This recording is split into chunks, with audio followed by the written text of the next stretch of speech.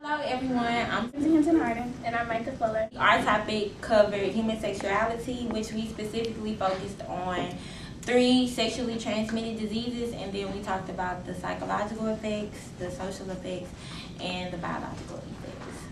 So, welcome to the 2011 STD probate.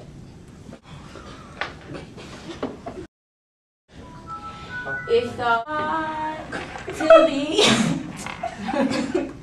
It's so hard to be a STD. It's so hard to be a STD. But a STD is just for me. It's so hard to be a STD. It's so hard to be a STD. But a STD is just for me.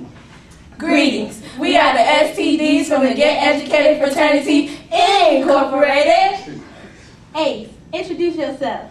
I am known as the Great Imitator. My symptoms are indistinguishable from my other line sisters. I can be contracted through the vajayjay, the penis, your mouth, or even your rectum. I am known as Treponemia pallidemia, aka syphilis. Dude, introduce yourself. I destroy the body's ability to fight diseases, leaving it vulnerable to a variety of infections and cancers. There's no cure for me, I'm here to stay. They call me autoimmune deficiency syndrome, but I'm also known as AIDS.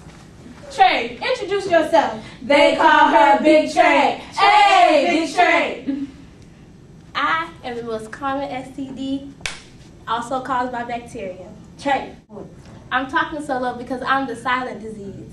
About 2.8 million people don't even know they have the disease.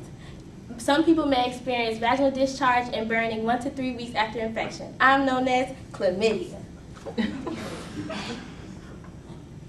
AIDS, state your facts. Psychologically, if you go untreated with syphilis, in the 4th stage, I could deteriorate your brain and cause many psychological disorders. Dude, spit your facts. 34 million people infected worldwide. If a parent has an STD, chances are they'll have it too. Trey, spit your facts. Black men and women are 8 times higher than whites to have chlamydia based on the fact of social stigmas and fear, shame, and judgment in the black community. It's so hard to be a STD.